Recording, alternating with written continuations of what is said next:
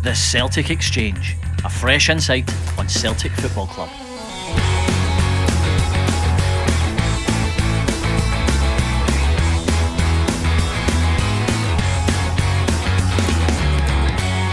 This is episode 74 of the Celtic Exchange Weekly. This is Tino, and this week I'm joined by Miff and Paddy as Celtic make it 2 wins from 2 on a tricky day in Dingwall to maintain their place at the top of the Scottish Premiership table. Miff, a wee bit of huffing and puffing at the Global Energy Stadium, but we got there in the end. We certainly did, Tino. Hello Paddy, hello listeners.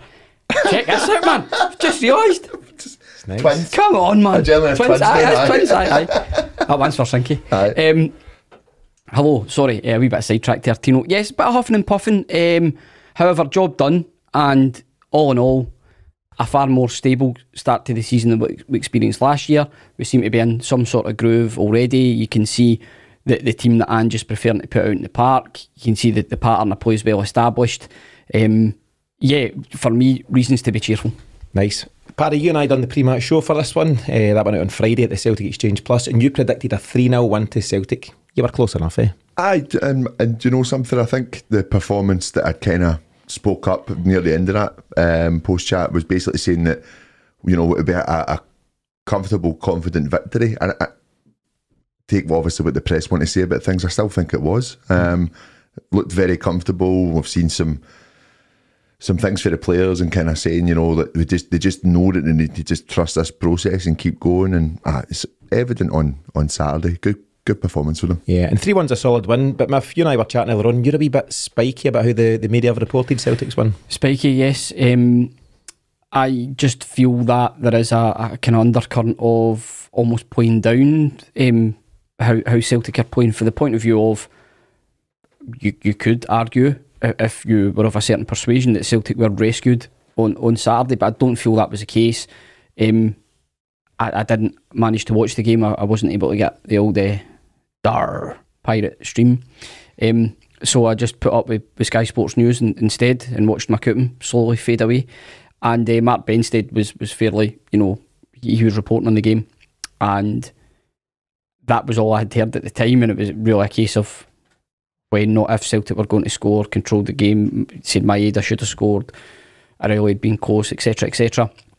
And then even after it went to 1 each, Celtic really turned the screw in search for the winning goal. Then lo and behold, the kind of match report, and I'm going to reference it, it's the BBC Sport website, was, I mean, it seemed to focus more on just how organised Ross County were, rather than the fact that Celtic had dominated the game, created a lot of chances, and ultimately ran out comfortable winners. That's my chosen narrative on it. Whether people agree with me or not is up to them. I don't know if that is in any way connected to the fact that the BBC themselves have recently reconciled with Rangers. That's why we're paranoid, etc, etc. But for me, you know, these are the type of things that have effectively led to podcasts like us being in creation, because people want to hear it from a Celtic point of view. Not that the BBC are obliged to do that; they're obliged to be neutral in instances. But for me, that it's almost treating you like you're stupid. That's the bit I don't like. And to me, it's clearly, obviously, trying to create a narrative that quite simply doesn't exist. Yeah, Miff, your chances of featuring on Sports Scene with Stephen Thompson, Shelley Kerr, Ricky Foster are dwindling by the week. Sounds like a good thing. It's pretty disappointing. Yeah. It's pretty disappointing. What's your take, Paddy, just on the media noise after the weekend's results? Yeah, I can kind of, I'd agree with Miff on it. I think I was reading a few tweets over the weekend basically talking about even Sports Scene's coverage of the game was a lot less than what, you know, was shown at Ibrox as well. And it's maybe just part of the deal that's been struck up for the early days, just to kind of, you know, massage the ego of Rangers again under that deal. But, you know, as much as it can annoy the likes of us, it's not going to take away for the fact that that is a solid start to the season for us. And I'm still yet to kind of see any major worries from this start 11. If anything, they're only going to get stronger. So good start for us. I think we said in the pre-match, Tino, that it was going to be quite a difficult one. But if we were firing all cylinders, we could have possibly taken maybe more than 3 off them, you know. But I generally think that they do set up well. That's why they had such a good season last year. but we still scored 3 goals against them. Yeah. So, and quite comfortably. So, good performance, and can ignore that lot. Just on the whole score prediction thing, was there any other predictions for last week on the podcast? Tell me. Did you call it? Did you call Yes. You 2 for 2? 3-1. Well, according to Sinclair, I can't remember. Well done, young man. So in this week's show, we'll cover that trip to the Highlands as Celtic recovered from a Ross County equaliser to take all 3 points back to Glasgow. We'll also chat through the latest noise coming from the transfer market with just a few weeks or so to go before that slams shut, Miff. Slams shut. We'll then have a look at the ongoing improvements we're seeing under Ange, and in particular from guys like Greg Taylor, who have fully bought into his methods. And finally, we'll look ahead to Sunday's trip to Rugby Park as Celtic face newly promoted Kilmarnock in match day 3 of the Scottish Premiership.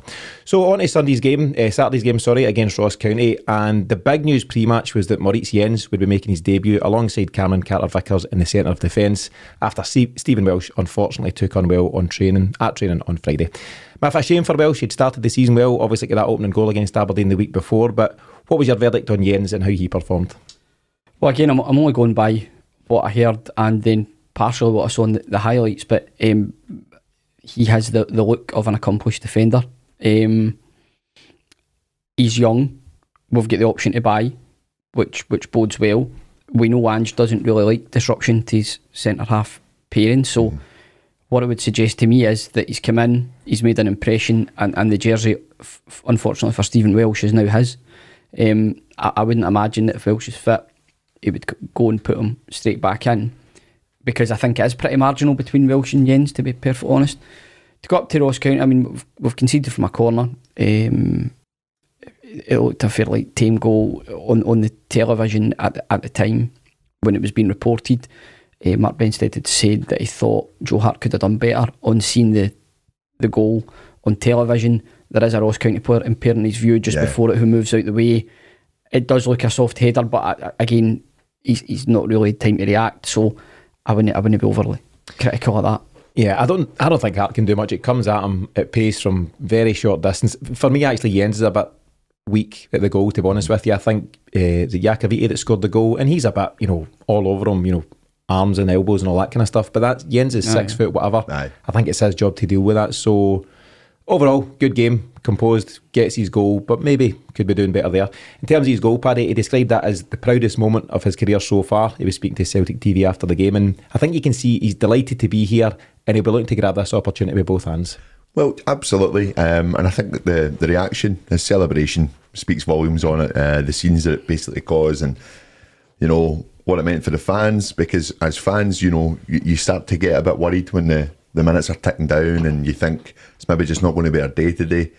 Not that anything was wrong with the football, but you see that release, that euphoria from the players as well, after all their methods that they've played with for that full 90 minutes, and it pays off. So there was a bit of relief for their side as well. And again, it's not as if we've escaped with anything there. It's because what they've been trying to implement has worked. Just that's the very thing I would say, Paddy, and to reference the point we've already made about how the game was reported. It's, for me, the most important aspect to that is the fact that we have been relentless against what is a stubborn opposition, or a stubborn opponent, should I say. That to me is the very obvious takeaway. The defending champions continuing their relentless domestic run and showing that they have a spirit which quite simply says we don't want to drop points. Now, had they dropped points, then that's when you laud County absolutely for a dogged display, and that's what they do. They've done it to us before. Pretty sure they'll do it to us again. But that's testament to them in the way that they've set up, and I'm taking nothing away from them. I'd seen another argument for you and Murray on Twitter. I hate to even reference them on the podcast, but basically saying that Celtic and Rangers fans, for that matter, shouldn't celebrate victories, which quite an interesting take. Just a pig off, mate. However, the fact is Celtic won the game, and they won the game because of that attitude, because of that drive, because of the way they are coached to continue to play that style of football. And the third goal is as a result of Greg Taylor being so far up the park that he's able to press the opposition centre-half into making a mistake and then contribute to the goal taking place. That is the big takeaway from me, is that relentless spirit within the team. Yeah, there's definitely a bit of trust the process going on there. It doesn't matter if you score the winner in the first half or in the very final kick of the ball, and I suppose Anthony Ralston up at Dingwall last time out last year shows you that it can happen in the 97th minute if need be. But Celtic getting into the final 10 minutes, there's a wee bit of anxiety, but I still wasn't particularly nervous because you know that we're going to create chance after chance after chance, and we don't just get the second goal, we go and get the third. And as you say, Miff, the goals have come about, for me the goals have come about because of how Ange wants them to play. The second goal is by a result of a quick free kick. Jota gets it, puts it down quickly, taps it to Taylor, who gives it back, and he whips it in. If you don't take the quick free kick that Ange wants you to take, or the quick corner kick, and you maybe just go and you swing it to the back post and you see what happens, you might or you might not score. But we've got to go because we've done what we do. We take everything sharp. The moment the ball's out of play, we get it back in. So that's a direct result for goal 2.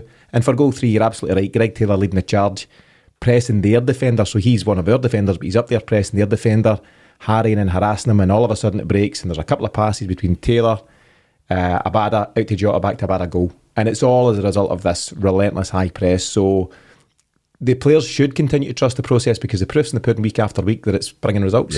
Yeah, 3 great goals as well. 3 really, really good goals. Talking about the second one, the ball in, brilliant. You just eat that up every day, don't you? Just a great ball, great ball. I think I'd seen a still photo, and it's the height that Jenz, I know it's easy when you're 6 foot odds, but the height he gets up above just any of the opposition defenders, it's just a notable leap, which bodes well. I know he's maybe settled in a wee bit for the goal, but what you need to remember is first game, only got to improve, hopefully build a partnership with Carter Vickers. Jota, we mentioned that at the start of the season when it's confirmed that he was signing permanently. We knew, we'd seen him last season, we'd seen glimpses. If you've got him fit a pre-season and we're already seeing that bear fruit. I mean, the guy is just a wonderful, wonderful footballer. He is an absolute game changer in every sense of the word. So, in terms of what he brought to the game, so a hat-trick of assists, another man of the match performance to follow up from the one that he picked up last week with Aberdeen. And as you say, Paddy, I think all 3 goals are very, very good goals. And if you look at them from a Jota point of view in terms of what he's brought to them, there's real quality, but in very different ways. So the first goal, it's great dribbling. Initially out in the touchline, he nutmegs a guy, brings it into McGregor, continues his run into the box. Could have maybe gone down for a penalty, stays on his feet, perfect cutback for Kyogo, and Kyogo does the rest. For the second goal, I've just spoke about it, the quick corner, it's Jota that takes the corner, it's Jota that whips in, it's 2-1 Celtic. And for the third goal, it's just a very quick and incisive first touch pass back into Abada, and it's 3-1 and it's done and dusted, and Jota is the game changer. Celtic have scored 5 league goals so far, Jota's contributed to 4 of them. And what's interesting about that, impressive as it is, aside from that, all of his creation is coming off the left-hand side. So if you look at the 3 chances from Saturday and the goal that he scored against Aberdeen, he's coming in from the left.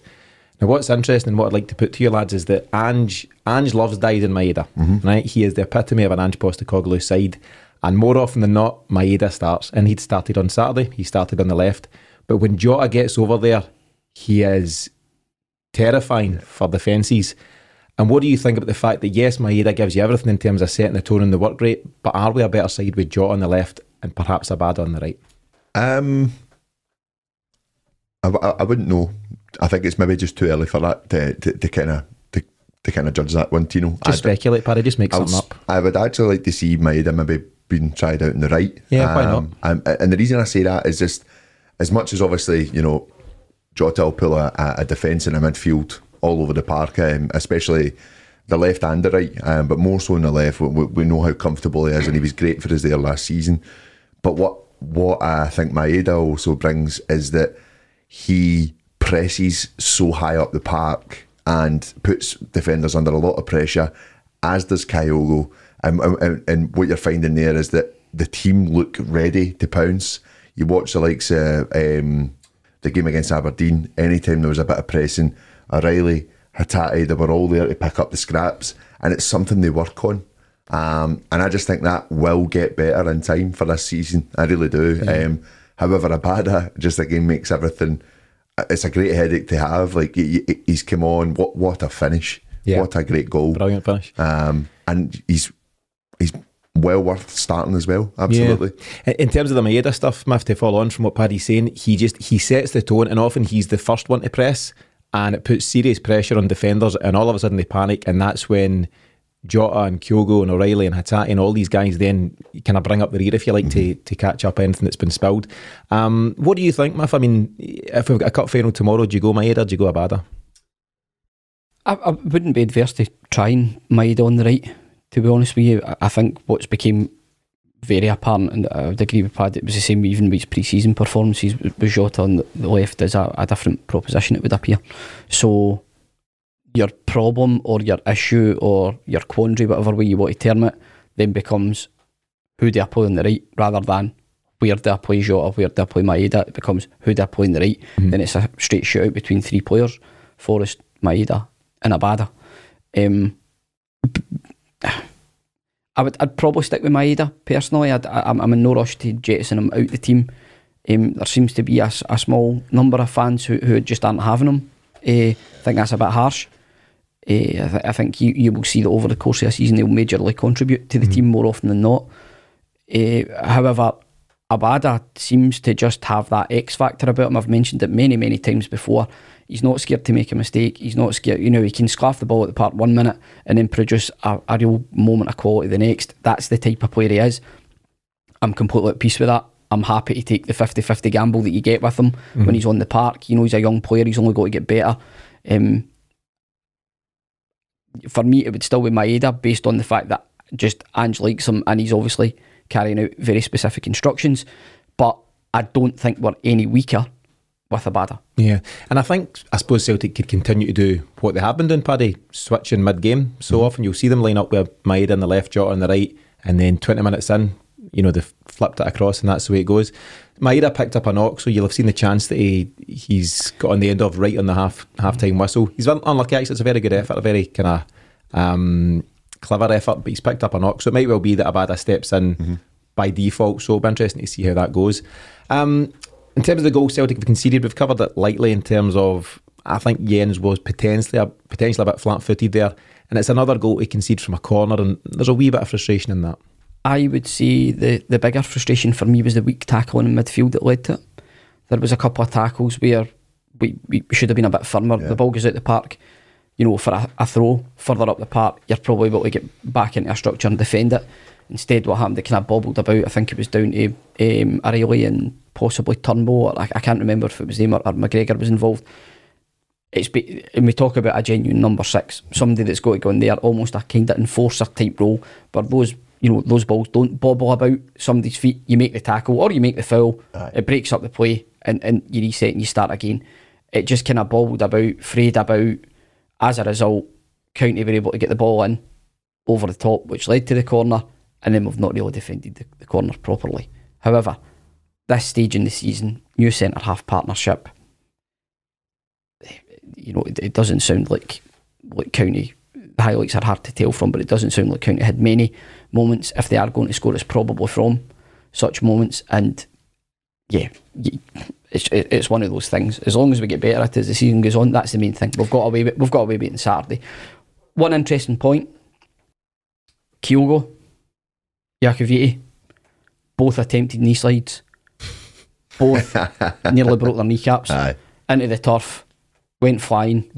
Lads, too early in the season for that. Well, wait till October. Wait till October. That's a tip for the August. August grass isn't particularly helpful to the old knee slide. But it'll show you something. The park will be kept dry to stop us playing our game as well. So, no in the middle of a heatwave, lads. Same old Ross County, Paddy. Same old Ross County. You'd mentioned, Miff, so obviously teams like Ross County, they're going to try their luck when it comes to set pieces. That's their biggest chances against teams like Celtic, and obviously they've scored one from the corner.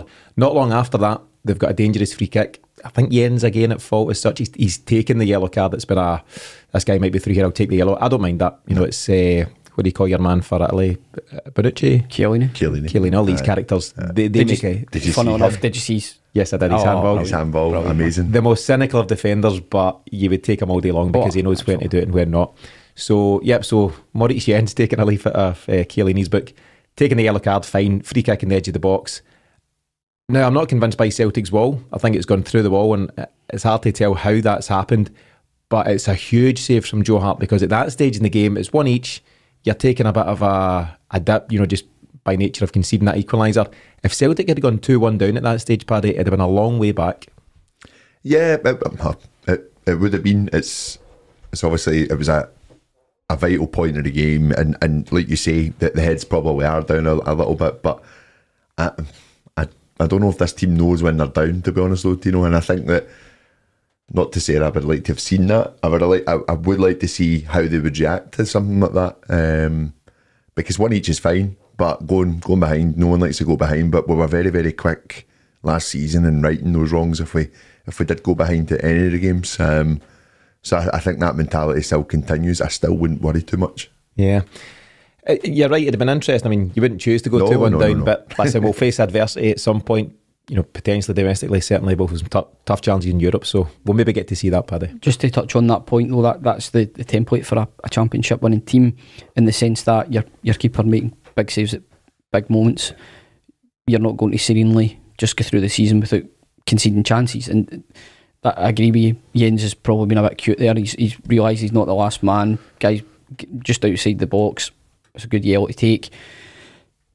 The save is an excellent save, big save at a big time from a big name goalkeeper. Yeah, and that's the job of a Celtic goalkeeper, isn't it? You might have nothing to do for most of the game, and then all of a sudden you're called into action, and it's at times like that when a Joe Hart steps up where a Barkas potentially didn't, for example. Yeah.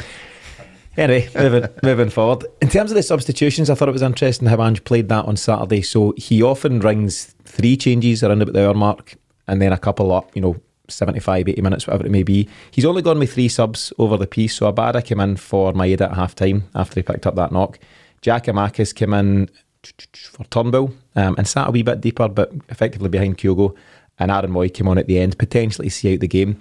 That leaves, various guys on the bench, like James Forrest, Bernabei and others not getting involved at all. What do you think of that approach, Miff? Is it just horses for courses? Is he taking just the right moves at the right time? Well, for Bernabei, you can't put him on for player of the year, so that's silly. But with regards to Forrest, I mean, Forrest down the pecking order, I don't... If Jota has justified staying on the park by showing his quality, that's what a squad's for. Forrest said it'd be called upon as and when needed, but it wasn't needed. For me, I don't think there's too much to see there. I think it's just the changes work. Yeah, and Aaron Moy very quickly being favoured over James McCarthy, Paddy. Yeah, I mean, there's obviously been a few grumbles for Celtic part that it's maybe looking like both parties might just want to try and end this deal with James McCarthy. So I wonder if it's possibly that's what they're thinking. Well, if he's not going to be part of the plans here, then Moy needs to go in. Needs to get the minutes under his belt. Well, we're kind of hoping that would have been the same for Ideguchi before picking up the injury. But I think only going with like the 3 substitutions, it's okay to do that just now on the basis that we're getting this week in between games. Mm-hmm. But when it comes to two games a week in quick succession, I think obviously we'll see a huge bit of rotation then. I wonder if we do start to see maybe a change in the lineups on that basis to try and keep the rest of the players up to speed and just be ready. Obviously, Turnbull comes in for an injured Hatate at the weekend, and that'll be good. Good some minutes under his belt as well. But yeah, the likes of Forrest, even the likes of Moy as well. That it's up to them to push and keep pushing and just make sure that they're ready to come into the team. But for McCarthy, yeah, I don't know what the drill will be there. I think it's going to be very hard to shift him if we are going to sell him. Yeah, I think he's on good money, and I think he's still got 3 years of a 4-year deal to go. So everything needs to be right for that to happen. I can't see anybody in Scotland being able to make that work for James McCarthy, and I wonder if it's a move back down to probably the Championship down there. But I mentioned it last week. I think his stock is high given what he achieved in English football. But yeah, we'll see what happens. I think Aidan McGeady was speaking during the week about having bumped into James McCarthy, and the suggestion is he wants to go and play football, and it doesn't look like it's going to happen at Celtic.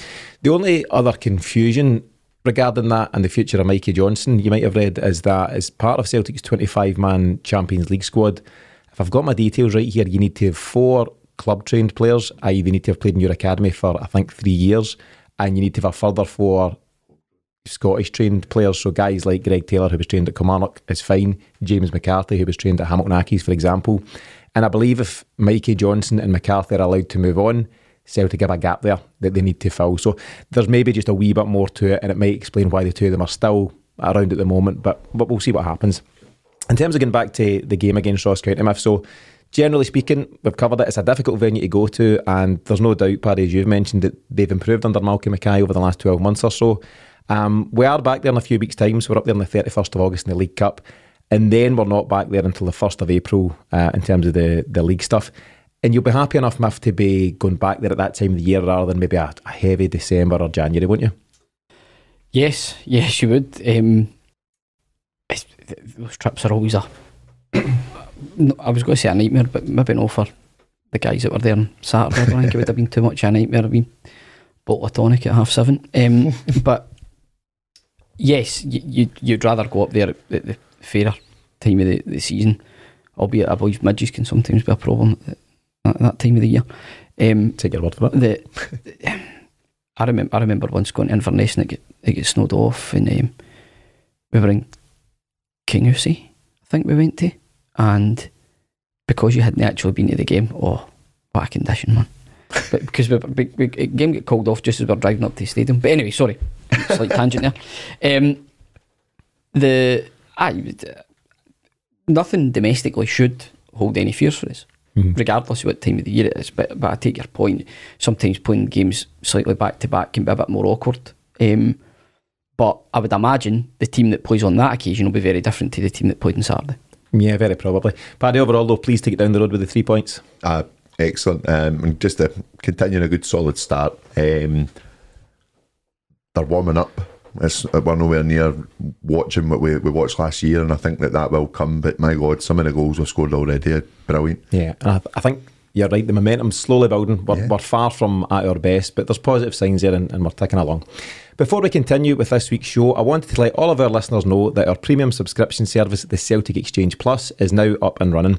The Celtic Exchange Plus allows you to access even more podcast shows from us throughout the month, including pre- and post-match shows for every Celtic game, our exclusive Celtic Relived series, special episodes with coaches, journalists and ex-Celtic players, and much, much more. We're offering all new listeners a free 7-day trial, which you can sign up for now at thecelticexchange.supercast.com. And our weekly choice will remain free and available here on your podcast player of choice. But if you'd like to enjoy our exciting new range of shows and to make sure you don't miss any of the action as the new Celtic season gets underway, then just visit thecelticexchange.supercast.com to start your free trial today. Moving on, Miff, we're going to have a wee look at the transfer front, and it all seems a wee bit quiet there just now, so we've got a bit over 3 weeks to go, and I do think there's still a strong chance we'll see some ins and outs between now and the 1st of September. I had a good conversation with Anthony Joseph from Sky Sports News on Friday last week about the transfer window so far, and you can hear that now actually at the Celtic Exchange Plus as Anthony gave us the inside track on Celtic's business so far. That aside, Miff, we've not made any signings since Aaron Moy and Moritz Jenz were announced a couple of weeks back there on the 21st of July. And on that note, would you be happy if we went into the season with the squad as is, or do you think that further improvement is still needed?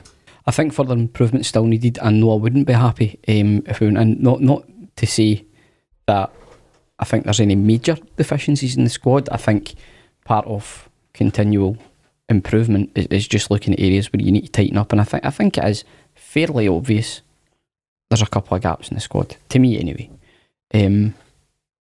Injuries recently have shown us that. The uncertainty about McCarthy is probably highlighting that as well, because if you feel McCarthy's settled and going to be used and had a solid pre-season, you'd be sitting here going, no, but we're well covered in the 6 because Adaguchi will come back and he'll compete with that as well. However, the simple fact of the matter is he hasn't. McCarthy doesn't seem to be in the plans, and Adaguchi's injured. We've signed Aaron Moy, who's severely lacked in game time. Another robust midfielder for me would be an obvious one, because I don't think Moy's naturally a 6 either. I think he would ideally want to play a wee bit further up the park. So that's an obvious one for me, and potentially a striker as well still. I feel, if Giacomakis or Kilgo get injured, then the burden's left on one player, because Ajeti's the invisible man. So that's the obvious ones for me. I know there's been a few links recently which I'll let you go into, Tino. But yeah, I would be disappointed if we don't sign anyone else, yes.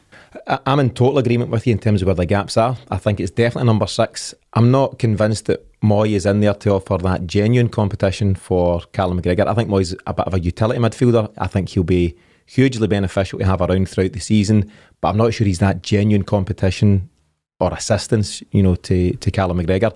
And I do think we're light up top. You're absolutely right. It's very possible, or there's a big potential that Kilgar Giakoumakis could take a knock at any given time, training wise or during a game or whatever, and that leaves you very, very light. We've all agreed that Maeda's not a 9, so I don't think there's an argument to say that he can step in and cover. He's at his best when he's on the wing, and that's where he's been most effective. So I agree, Miff. I think we're light at 6, and there's still a gap there in the forward areas. So in terms of the players that have been linked this week, and links are quite quiet just now, and that's not a bad thing. Celtic in recent times it's been quiet, and then they've announced somebody, which is always nice to see. But Ross Barkley from Chelsea has been quoted this morning as a possibility. Talented guy in his day, but his career looks to have kind of dipped a wee bit, Paddy.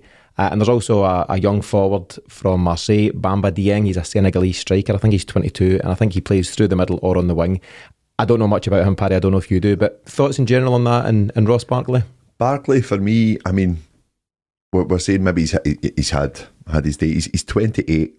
It could be a move for someone like Ross Barkley to try and get himself up to the levels that he was thought to reach. A lot of people put a lot of hope into him being, the replacement for the likes of Gerrard and Lampard when they kind of started to come off the scene at England, and it's never really worked out for him. And he's kind of sat at the sides at Chelsea too long now.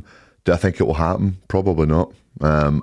I think because of his age, as a move up here, he'll probably want a really decent wage, and I think we've maybe made that mistake with McCarthy, and I just don't think it's a move that will happen. Would I want it to happen? Yeah, I would take Ross Barkley. I don't think there would be many that would say that they wouldn't. He's split opinion a wee bit online, and as you know, Twitter is the barometer of all things sensible.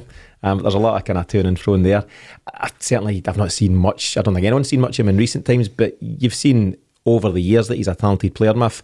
I just wonder though if it's a non-starter, because he'll be on big dough down there, and he's at 28. You've maybe got one big move left in you, and I don't think you come to Celtic and take a big cut. If it was purely for footballing reasons, to play under Ange, to play in the Champions League, then you would. But I just think it's not the way it works. So I don't know. Do you think that's maybe dead in the water, Miff? Yes, purely down to finances. Would I want us to sign Ross Barkley? Yes, I think he's a very talented footballer. I think he's somebody with Champions League experience. Fits the bill. In terms of that kind of big name signing that you would probably want to just build a wee bit of momentum going into the Champions League group stages. So for me, that all makes sense. A loan for him, he probably wouldn't want that. I agree with that. He'd probably want a move, a bit of security, but I'm assuming that. Who knows? I don't personally know Ross Barkley. Roscoe, you don't know? I see he's also sporting a perm as well. No so keen on that. A mullet next. That's what all the Edinburgh boys are doing, shaving up the sides and growing the mullet in the tash. Horrendous. The rugby boys. But it just doesn't feel like it makes sense to me. Aye. Much like the McCarthy move didn't make sense to me, to be honest. It feels a wee bit off. Is he going to come in and be... To me, he would be like a slightly better David Turnbull, almost like that. You'd be seeing him doing that sort of creative role. Should you not be trying to develop Turnbull more than bringing him in and exposing Turnbull to the Champions League? That would be my argument on that specific role. But as a signing, I think he comes in and he makes your first 11 better. Quite simple. There was a curveball thrown at us in response on Twitter in terms of there's various Chelsea players who haven't been given a squad number for the season ahead, one of which is Billy Gilmore. Gilly Gilmore? That's the man. Would you take a guy like that, Paddy? He'll be on far less wages, of course, than Barkley. Talented guy, fits in very well for Scotland. Don't think his mum is a big fan of the Celtic. That was quite obvious when he signed for Norwich, and she wasn't fond of the green scarf. I wasn't expecting this question. However, what I will say is, when McGregor and Gilmore play together for Scotland, they complement each other excellently. That was mentioned, there's a relationship there. So what about it, Paddy? I don't know. Your green tinted specs saying I'm not happy? No, it's not a case of that. I'm not that bad. So what is that a case of? I don't know. Explain yourself. I would have to say that I don't see where that fits in our system. I think he's a very good player, but I think it would be, if I were to go for someone at like a 6 and move McGregor forward, then where does that? I don't know if that partnership happens in our midfield. Do you know what I mean? Like, and he's not going to change. He's not going to change the formation. I wasn't expecting this. I need to say this came as a bit of a shock to me, but I labelled him Berliniesta. Just because he's just got such great poise on the ball. I know all about, you know, where he's come through the ranks, and his mum, seen a few things about that on, you know, she obviously is no fan of Celtic, that's fair to say. However, would he improve our team? I think he would. I think he would, but I can't. That's just not going to happen. I doubt it. The laddie's a good player, but I don't think that. Again, you talk about a fit. Is that going to fit? I don't think so. Maybe not. Last curveball for you, Miff. So another one which has been reported today is that your old favourite Jack Henry has fallen out of favour at Club Bruges. You having him back? Absolutely not. You've been quite vocal in your what's the word? I don't know. You're not a fan, put it that way. Is that seriously? Yeah. Apparently he's out the picture at Bruges. Much as he had a decent season last season, played Champions League for them, he's not in the picture now. I don't know if there's been a change behind the scenes, but it seems that he's looking for a new club. Someone's found that clip at Firhill and just been like, who's this guy? Yeah. Listen, fair play to him, because he went to Belgium and he clearly improved himself to get that move. Absolutely, you know, I have nothing personally against him. I just think he's short of the standard required, and he is someone I don't feel would improve our squad if he came back. I think you're right. A couple of other talking points. One on-field, one off-field as such. You again might have read this, Barry, today. John Kennedy's been linked with the vacant managerial job at Midtjylland. So Sviatchenko's club, obviously Celtic played them in qualifiers last year. And I don't know if that's paper talk or not. I really don't know. It's an interesting link. It's a bit out there. But what do you think, Miff? I don't get the vibe that John Kennedy's going to be tempted away anytime soon. I think he'll enjoy developing under Ange. I think he's part of an exciting something at Celtic just now. But at some point he may go alone. But do you see that happening? Where are you getting all this? I just make it up, Miff. I just spin it off my own head and throw it out at you guys and see what happens. John Kennedy. Have you got the internet at home? You get the web? John Kennedy got to Denmark. Where was it Tam Courts went? Hungary? Aye. I didn't even know that. Where are you getting that for? That's fact. Fact. I don't see it, but good luck to him if he does. Obviously, Sviatchenko's the obvious link there. But I would be surprised. I'd be surprised if I think something's building at Celtic, and he's been around the club long enough to know, you know, different eras when there's a bit of momentum behind the club and how great that can be. He's played on the big nights we've had at Celtic Park in Europe. He's played in the Champions League. I would be surprised if he did it, but if he does go, then all the best to him, because we can't argue with the service he's given us. Yeah, definitely. So that's all the curveballs for today, Miff. You'll be glad to know you can relax a wee bit. On the defensive a wee bit. No, the Billy Gilmore one, that's not going to happen, man. I doubt it. See, if he did have to go, Kennedy, would he not be better off trying the managerial journey eventually in order to try and maybe come back to us as a manager? Would that maybe not be the thinking behind that? Because I'd like to see it. I don't see the jump from assistant manager to manager. I think that's just too much for anyone. I know it happens, but quite a natural progression would be go out the way to come back in the way, and it might be that he goes and develops himself somewhere. There's huge risk for a guy like John Kennedy and others in his position, because he was touted for the Hibs job, for example, before Maloney got it. And he could have left a very comfortable position at Celtic where he's, you know, very highly respected and valued, gone to Hibs for 3-4 months, like Maloney, found himself out a job and no job back at Celtic. And that's a huge risk for a guy with a life and a family and a mortgage and everything that goes with it. Hibs absolutely kippered Maloney. Punt it Boyle, and then brought him back. I know. Oh man, he's clearly their best player. As yesterday showed. Absolute nonsense. Last wee bit of transfer chat as such, it's going the other way. So Chris Jullien, he's now failed to make either of our first two matchday squads, even though Stephen Welsh is missing. So Welsh is out the picture and Jullien can't get in. He must surely be looking to get away, Paddy. Absolutely. I thought you were going to talk about Alan McGregor not being number one for Rangers, and maybe he was worth a shout there. Not interested. Maybe your rumours have went tonight, you know. No, Jullien, time to go. 100%. Should have happened already.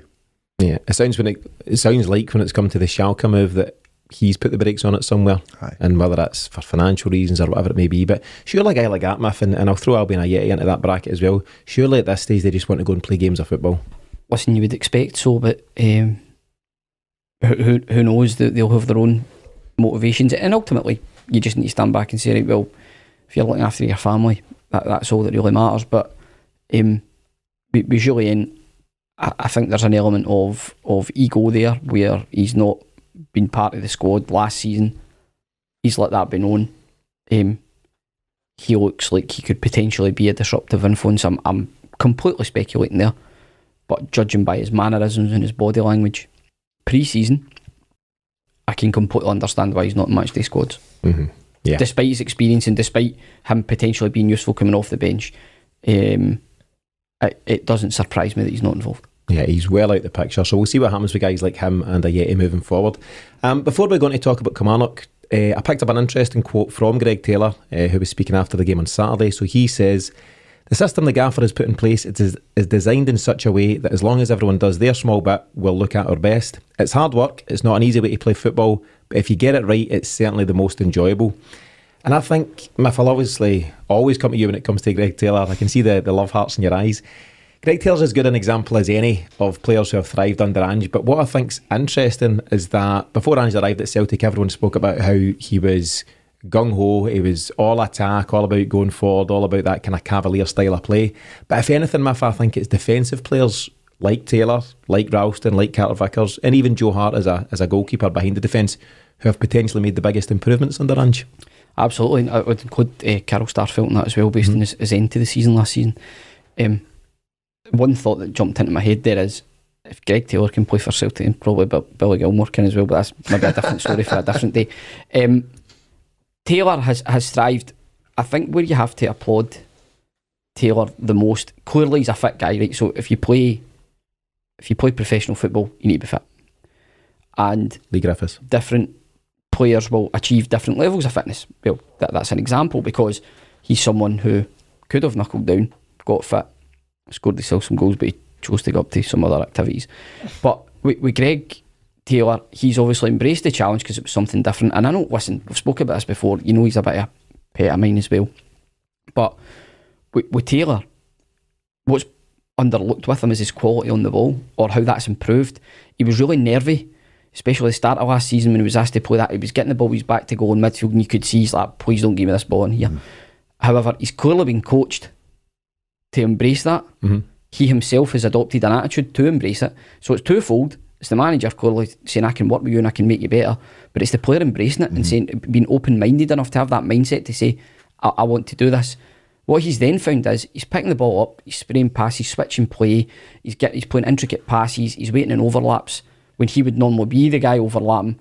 It's just completely changed the way he's looking at the game. You can also see he's playing with such enthusiasm. At times, he and Ralston and Juranovic as well are actually driving the team on by the way that they play, by the way the system is. They're just battling so hard for each other. It's just great to see. And one of my mates was joking, my mate Gary and Conan, the two of them have been listening to podcasts called Gents, and they said you'll need to raise the fact that Taylor could maybe play at number 6 and in the midfield.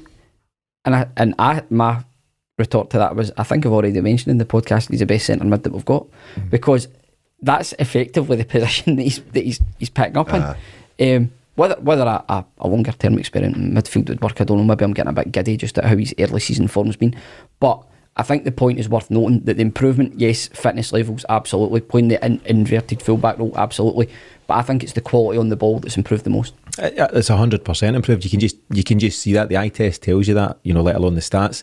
Paddy, I think, again, to lead on from this point, when it comes to playing within Ange's system, it's a two-way street. Ange will make you a better player if you listen to his instruction, but as a player, you've got to buy into that. And I think you've seen the buy-in from Taylor and Ralston being the biggest and best examples. And I think under Ange, you're either all in or you're all out. Yeah. And I think maybe Chris Jullien, maybe Albian Ajeti, maybe Ball and Goalie, Barkas, it wasn't for them for whatever reason. They didn't want to embrace. That was a real chance for them to revive their Celtic careers, fresh slate under Ange, and for different reasons these guys have not embraced it, but Taylor absolutely has. The ball and goalie one's possibly a wee bit harsh because he did play once and did well. He did. But again, I think it's possible that just his card's been marked. Aye. I think he was basically told, you'll go when we get rid of you type of thing after everything that happened with him.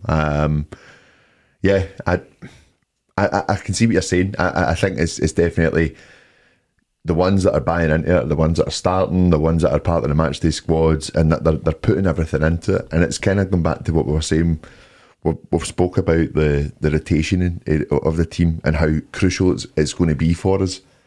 And to have a squad harmony where you literally have a squad of 20 already willing, wanting to play for the team is very impressive. You know, I don't think you get a lot of teams in football that can pull that off, in my opinion. So I think you can see the enthusiasm throughout the team, and Taylor leads from the front when it comes to that. You know, when anybody scores a goal, he's often one of the first guys there, and you can just see that spirit there, can't you, within the dressing room? His spirit, his confidence from him as well. It really is. He's starting to believe in himself. The ability has definitely improved for Greg Taylor, but I think a lot of that has been enabled by just having more confidence in himself, and exactly what you're talking about, Miff. Just being able to take the ball in tighter positions. He's thriving on it now. He's looking for the ball down the line instead of trying to go back the way. And I swear to God, we've spoken about this many times last season, the amount of teams that try and play the ball in behind him. He wins every header. And I think he's really come on leaps and bounds, and I'll definitely hold my hands up for him. I still like to see the wee man Bernabe come in and push him, because I just think that's what's made Juranovic play so well when he's in the team, and it's definitely what's making Anthony Ralston continue to get better as well. So it's only a good thing for us. Yeah, I think just every time we speak about Taylor, if I glance up and I see you sitting there like a proud father with I see the glistening of a tear forming in your eyes. You're delighted, aren't you? What a guy. What a guy indeed. So let's take a look now at that fixture against Kilmarnock at the weekend. So Celtic head to Rugby Park for match day 3 in the Scottish Premiership, and we play newly promoted Kilmarnock. Derek McInnes' side are still looking for their first league win of the season. They've drawn one and lost one of their 2 games so far. Paddy, a difficult surface, a stuffy opponent. It's probably not going to be, vintage football, is it? No, the return of Kyle Lafferty as well. It's going to just be elbows everywhere, isn't it? I think we're a better team, and I do think we'll have too much for them. I'm not worried about that. Yeah, I mean, you mentioned Lafferty there. I think Kill have made a couple of signings, and obviously they're newly promoted, as I mentioned there, but by and large they carry a lot of players who seem to have just been around forever in Scottish football.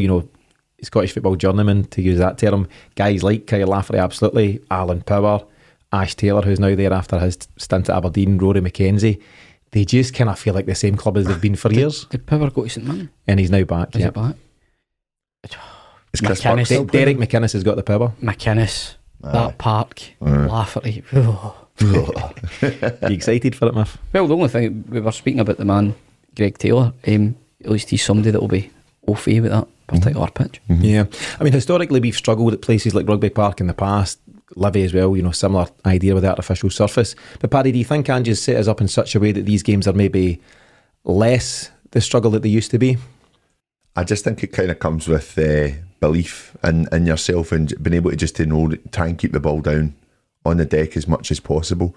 There's too many times, I think, under the likes of when this so-called curse at the Spaghetti had kind of come up, I think a lot of people were kind of thinking it's all down to do with just the belief in the team, and whether they were going up against hatchet men, the part was slow. But the games against Livy last season, we blew them up. Well, we eventually started to just blow them away. They won James Forrest's goal, great goal. And I just think that they just need to know, if we keep doing what we're doing, keep the ball on the deck, we are better, we are quicker than them. It slows the game down, there's no doubt about it. It won't be watered as well. It'll be a dry, sticky part, but we're a better team, and I just think that's the mentality going into this game. Yeah. So you're saying no knee slides for Kyogo? No, not this one. Not surely advisable. You just get the entire squad to go in the park with a full bottle of water and kid on their missing their mouth. It's a good shout. It's a good shout. That's why you're at the cutting edge of the. Some of the boys were pointing out, did you see what Fulham done? No. So obviously I think Liverpool were saying that the park was quite dry on Saturday.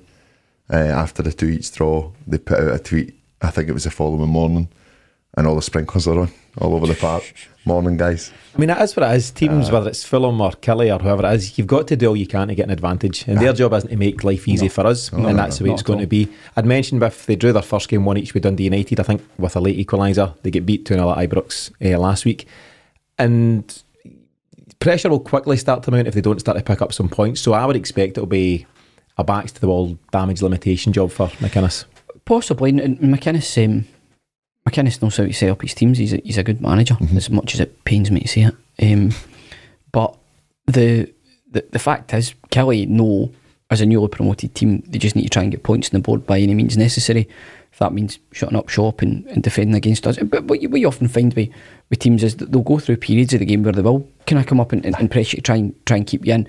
Like Paddy says, it's how we react to that. Do we retain our composure, trust the process, keep the ball, move it quickly? If you do those things, you will get your chances. That's what kind of turned the screw against Livingston. I happened to be at that game. I think there is, when it comes up against a team with plastic pitch, there's always that wee bit of trepidation. Not necessarily because of any perceived curse or struggle that we've had before, just because you already know the type of pattern the game's going to have, and that it's not necessarily going to be a great watch.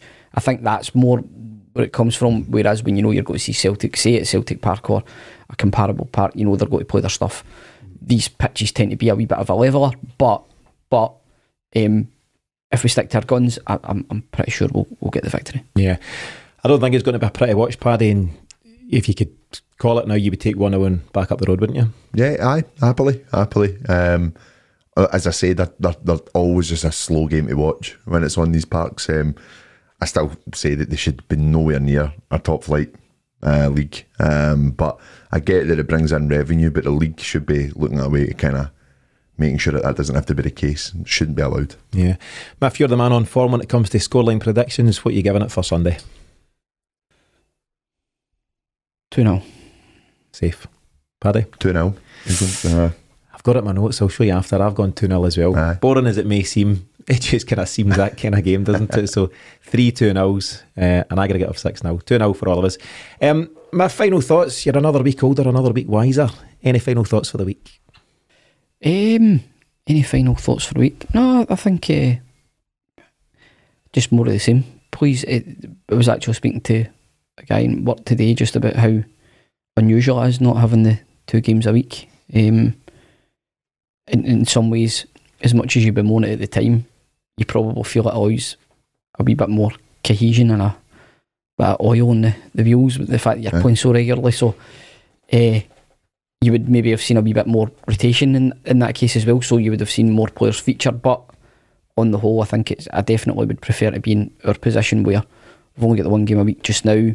The team's fairly settled, seems to be hitting a rhythm, and hopefully that continues on Sunday. Yeah, Ange was asked after the game actually about having another week to prepare, actually 8 days between Saturday there and Sunday coming, and was it a good chance to rest and recuperate the players? And he said it's not about that, it's more about just getting everyone more up to speed, still working with the system. For a lot of guys it's still new, it's brand new for guys like Moritz Jenz and Bernaby and other guys that are just learning how this all works. And I think for Ange, this is his dream scenario. He didn't have the luxury of it last year, and he's now got the opportunity to just go and spend time with these players and make those improvements. So, Paddy, I mean, generally speaking, very steady start to the season, 2 wins from 2, can't do any better than that. Are you looking forward to what lies in store over the next couple of months? I can't wait, and it's kind of just touching on that same point as well. You remember a lot of the times he was getting interviewed at games probably around about February, March, and just talking about, I'm not getting enough time with him on the training park, and we're getting that now, and it's, God, if we thought last season was good, and we a lot will say that we kind of overachieved with the team and the transition that happened. I cannot wait to see this settled team with this full amount of training, full pre-season, and then when they 2 games start coming, that's when we're going to see the benefits of everything. So no, and when he has to tweak something, if he does have to tweak any of the system, it's not going to take long. It's not going to take a huge amount of time. It's very exciting. I agree. I think there could be some really exciting times ahead. So another week, another Celtic win, and another man of the match display from Jota. Next up, it's Kilmarnock as the Portuguese winger and his teammates target a 3rd League One of the season this weekend. Thanks to Miff and Paddy for joining me on today's show, and thanks to you as always for tuning in. Don't forget to visit the celticexchange.supercast.com to begin your free 7-day trial of the Celtic Exchange Plus and to access all of our new shows. But in the meantime, from all of us here, thanks for listening.